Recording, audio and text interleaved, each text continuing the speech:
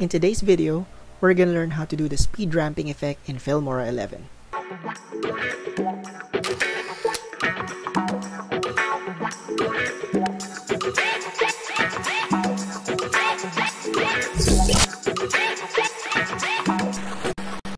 And before we continue, don't forget to hit the subscribe button and leave some comments on the comment section below.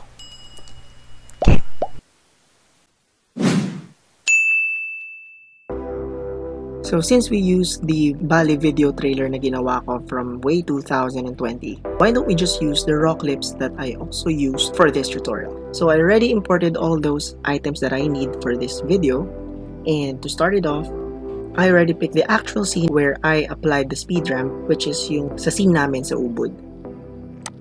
So let me just put it here dito sa timeline natin, and I usually put the settings of the volume down, or usually naka-mute, and all we need to do is just find the exact spot where we can start yung mismong clip. Since what I'm trying to achieve here in this video or in this clip is the transition from one place to another, then I usually start my clip from a plain scene, usually at the back of Alex, or from a wall, anything like that. So on this specific video, we're going to use her back, and pag pinlay natin to, it will zoom out and make a rotation around her. And this is where we're going to put our speed ramping effect and put the camera straight up to her back again to close out the scene. First, I'm trying to look for the exact spot where we can apply the speed ramp. Somewhere around 3 seconds, dito kasi magsa-start mismo yung pag-revolve ko around the subject, which is her. So speed ramping is applied mula dito sa actual footage, and you have to look for the icon dito sa timeline, which is the duration. So once we have already found kung saan yung sweet spot, kung saan natin sisimulan yung speed ramping, you have to click the actual footage on the timeline and look for speed right over here.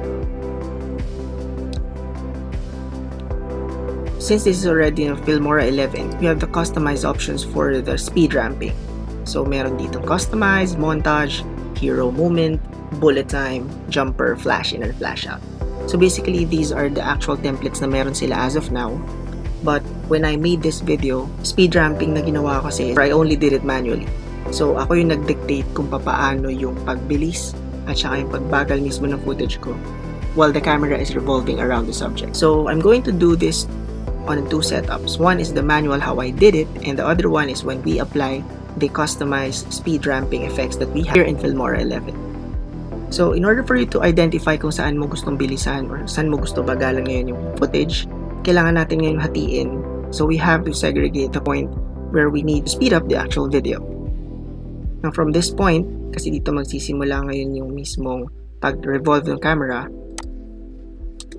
now I need to look for the sweet spot where we can do the speed ramping effect, which is right after 1 second, let's just say. So I just have to cut this one down and look for where we are going to stop the speed ramping, which is almost right behind her. So the actual footage now is segmented into 4. It's 1, 2, 3, and 4. First up is the normal speed. Second one is, or this will be the pre-start of the speed ramping. And the third one, where we're going to apply the speed ramping effect. So let's click it again. And now, we have to apply kung gaano kabilis na speed yung gusto natin. So we have the options on top, right over here. The duration, where we had our timeline kung saan ko ngayon nilagay yung mismong speed ramping. Now we have to apply the keyframes on the segments that we need to speed ramp. So once you move this cursor going to your right, this will identify na we need to pick the speed faster and slower. And as you observe, once you adjust the speed meter over here, umiigsi din ngayon yung timeline ninyo. That means that the video should be faster or 1.05 seconds from the usual. So let's just say I'm going to apply at least, let's just say 2.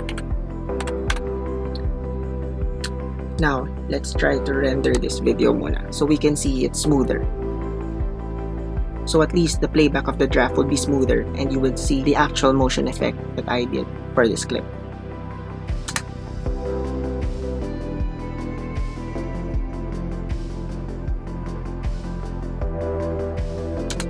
So you see, once they hit the third segment of the timeline, yung actual motion niya became faster. So now let's try applying the speed ramp effect of Filmora 11. Since this video that I'm editing is actually a montage of the whole Bali series that I did, which is also linked on the description box below if you haven't seen it, there's this timeline also here on this section wherein there are 4 keyframes. Keyframes are the dots that are located on the timeline. And if you have seen it at the middle of the timeline, that would tell us that we are on the normal speed of the video, or as the line increases and hits the other keyframe, that means that the motion of the video is getting faster, and once it drops, it slows down. So let's give it a shot and use the montage speed ramp effect.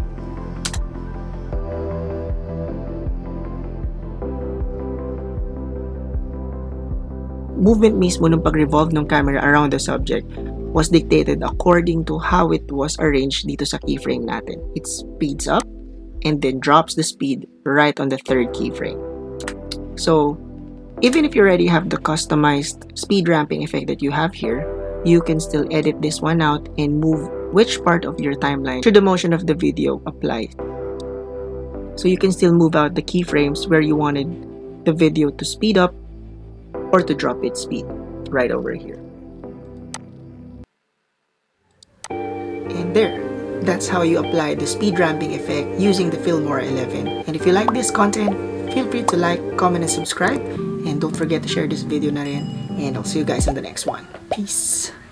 Please don't text me when you're drunk. Ooh, or don't text me at all. Yeah. Last time that I saw you.